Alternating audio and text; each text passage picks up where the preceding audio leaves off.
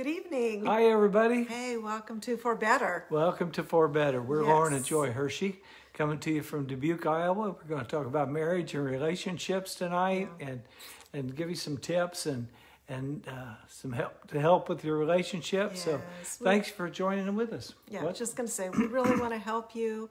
We want you to have healthy relationships. We want your marriages to be strong. And so we're here to talk about all those things, and hopefully you can receive tonight and get some wisdom from God. So hi, he's the one guys. that helps us, right? Hi there.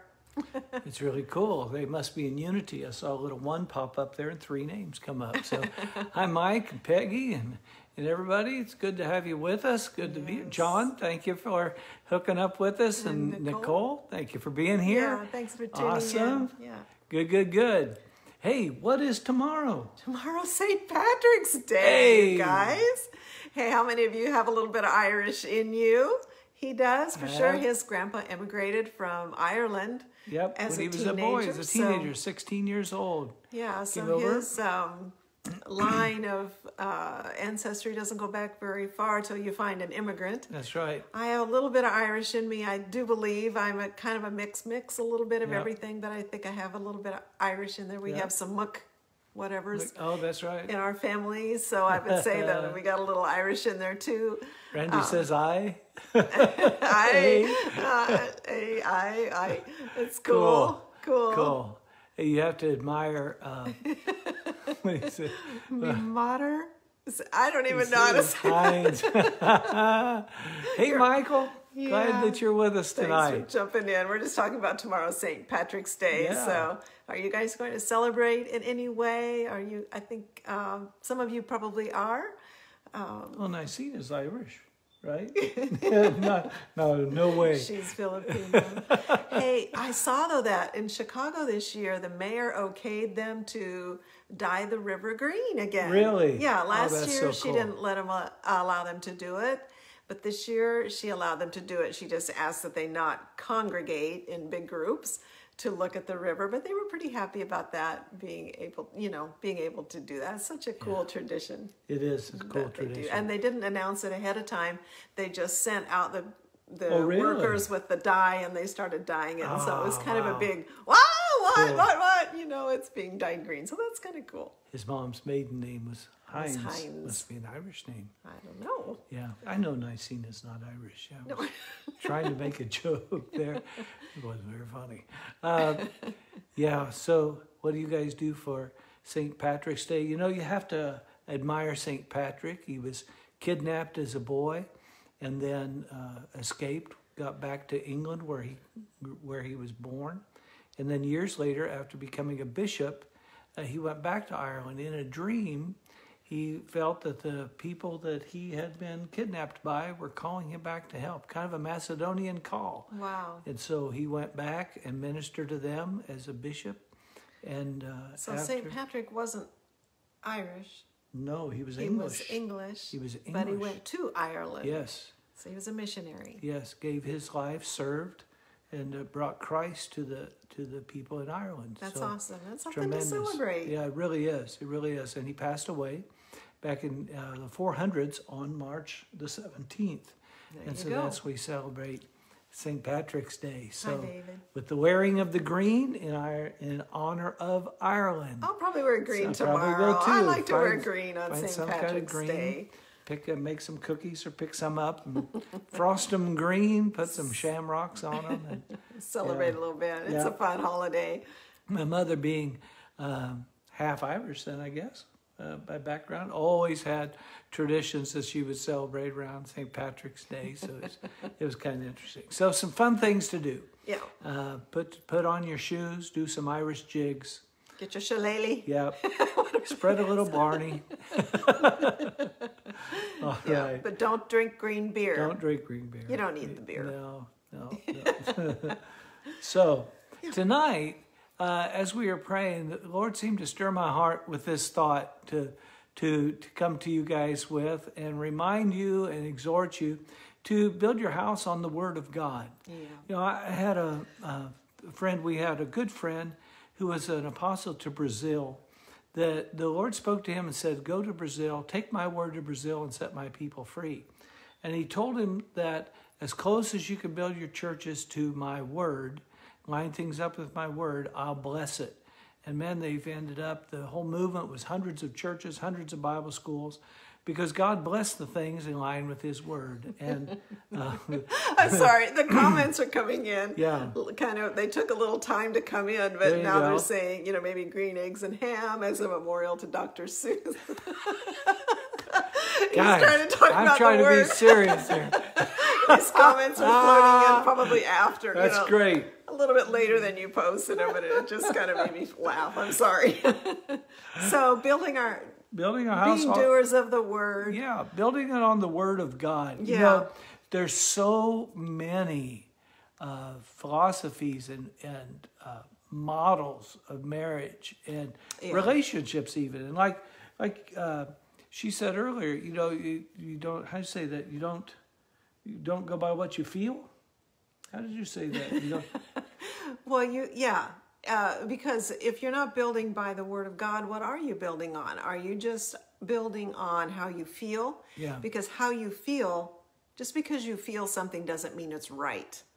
And if you always just act out in your life based on the way you feel and you don't have any other guide in your life, any other standard in your life, you're going to be really disappointed in how things turn out in your life, because our feelings are not a good judge of what's right. And so things come and go. The latest trends. You know, I was thinking the other day of how, you know, we're not old, but in my lifetime, I've seen the food pyramid turned upside down. Right. You know, they flipped that thing. And so humanity's wisdom shifts and changes Right. over the years. And so, but by building your relationship and your marriage on God's word, you can have a solid foundation and know that you're going to be blessed. There's promises. God shows up with his blessing and causes wonderful things to take place in your life. You can have a sure foundation. Man, after coming through this pandemic thing where everything seems to be shifting and real disruption happening, it's good to know that there's a solid foundation, a sure word. Right. Yeah. So Right. let's pray. Then I want you to read that verse there, Matthew 7. Okay. Father, thank you for your truth. Thank you for your word. Yes. And help us to prophesy and speak by your Spirit tonight. Help us all to hear your word to all of our lives in Jesus' name. Encourage hearts tonight, Lord. Amen. Amen. Well, what did Jesus say in Matthew 7? Okay, these scriptures, I really love these scriptures in Matthew 7, verses 24 and 25. It says, anyone who listens to my teaching and follows it is wise, like a person who builds a house on a solid rock. Though the rain comes in torrents and the floodwaters rise and the winds beat against that house, it won't collapse because it is built on bedrock. Wow. So how many of you have had this situation happen or had this experience happen where you were standing on a bank somewhere like a shoreline on the sand, and the waves came up and when they went back, they pulled the sand out from under your feet. And all of a sudden you're like, oh, I thought I was standing on solid sand. You know, but but the waves and the water quickly wash the sand away from you, and suddenly you don't have a good foundation under you. And so if you think about, probably all of you have had that situation happen in your life, that experience. So I mean, if you think about and compare that to how you're building your house, basically your relationship, your marriage, and your family with your kids and everything. If you think about that, you don't want to be building in a place where as soon as the water comes, you're unshaken. That's a good thought. You know, your foundation is gone. There's nothing holding you up anymore. You're sinking. And the beach can be so smooth and seems so solid. Seems like you could build something there. It does. But boy, in just a moment, like as say, soon as the water comes, it gives way. And so we don't want that. But contrasting then, according to the scripture, if you dig down and find bedrock and build your house on that, that the waves can come and the winds can come and rains and torrents, and it's not going to take your house down. Amen. So no matter what troubles come in life, which troubles come to everybody. Yeah. Troubles come to everybody. So the storms of life are going to come. Yes. And if your house is just built on the sand, so that's like, well, if it feels good, I'm going to do it. I don't know, this is my idea. You know, just the world's way of thinking and doing, or just your own philosophies and things. Right. I think you have a good scripture about that. Then you're on shaky ground. Yeah. You know, and you're not going to be... The possibility of you falling in the times of trial is so much higher if you're not building your life, your house, your marriage, your relationships on the Word of God. Yeah, you know, yes. Yeah.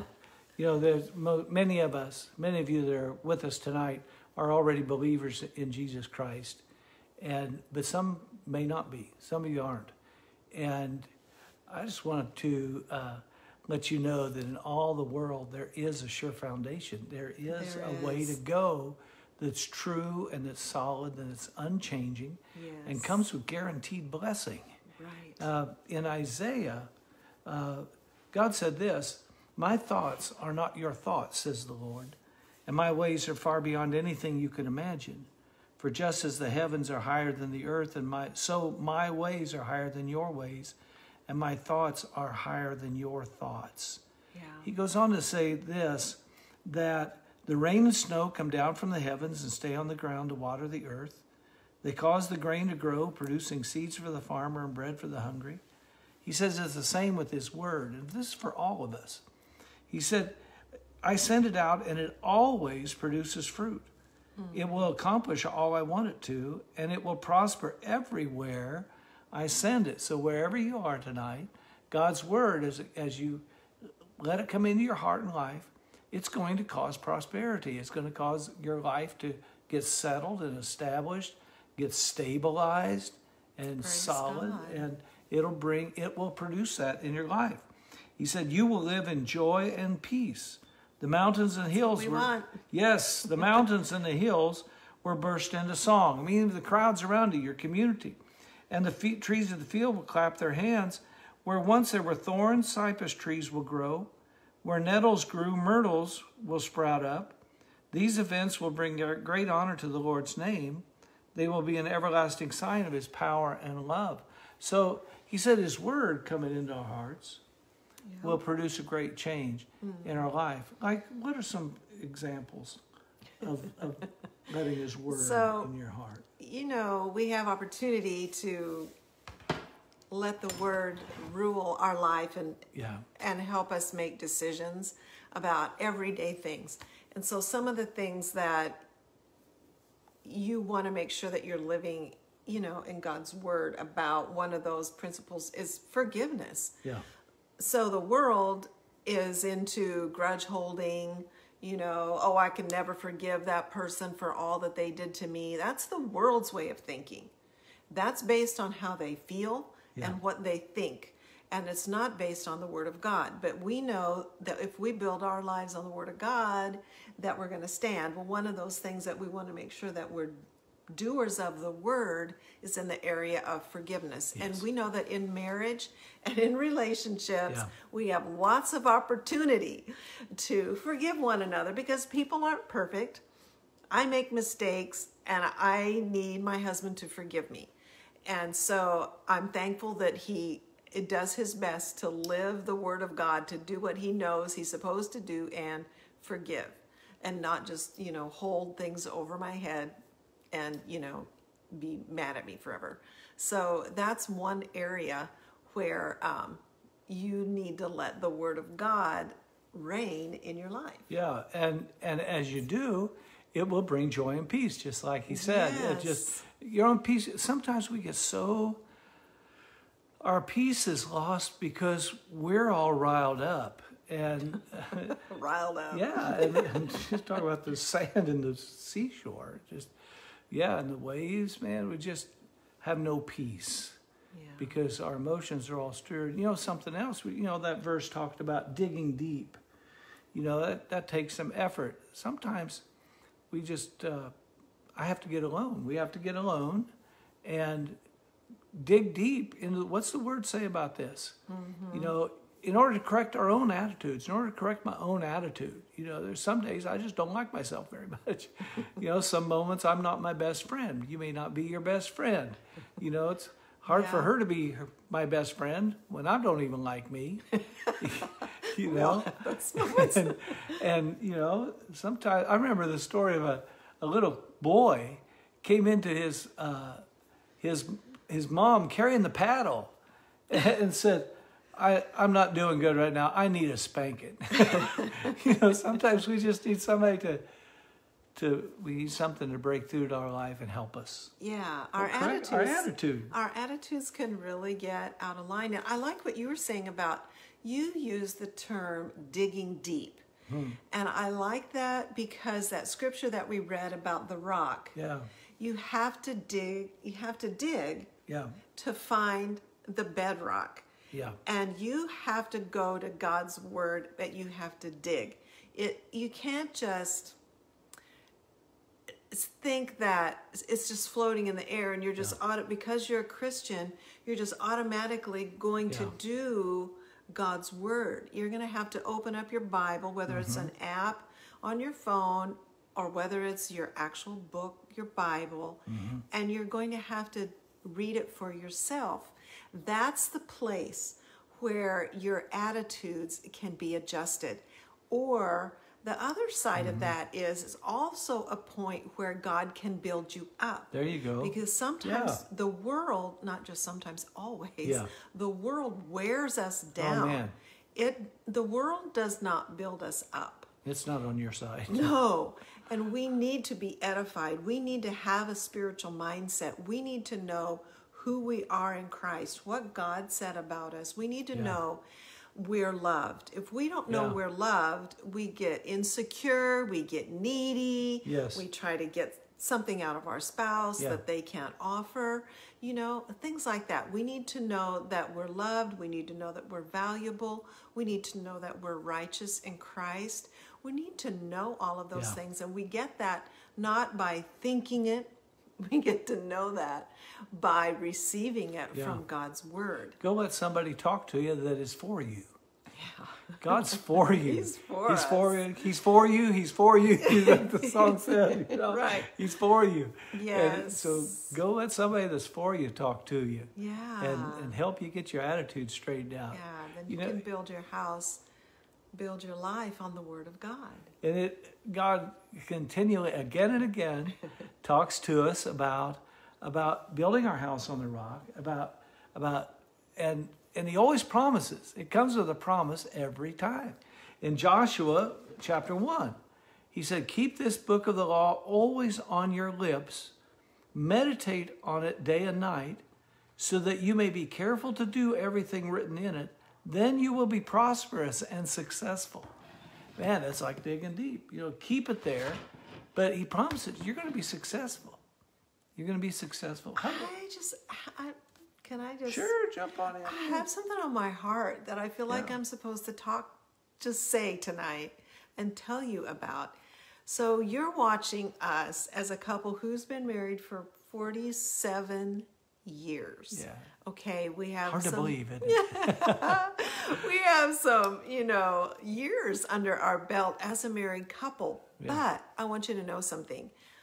We are only together and have only made it this long because of the Word of God. That's right. We got married very young, as most of you probably know that are watching us. The names that I've seen scroll up tonight, you probably know that about us. We got married ridiculously young. Yes.